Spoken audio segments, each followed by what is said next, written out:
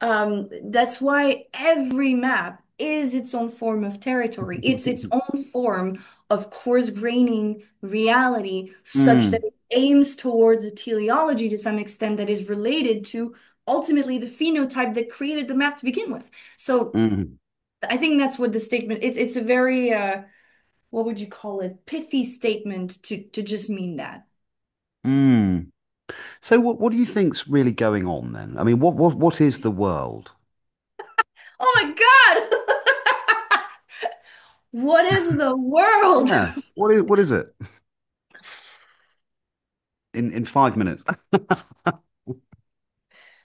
My view on it, which is probably not accurate, and I trust people more like, again, Dalton, Jacques Tavadivel, or even Carl, but I like to think of it as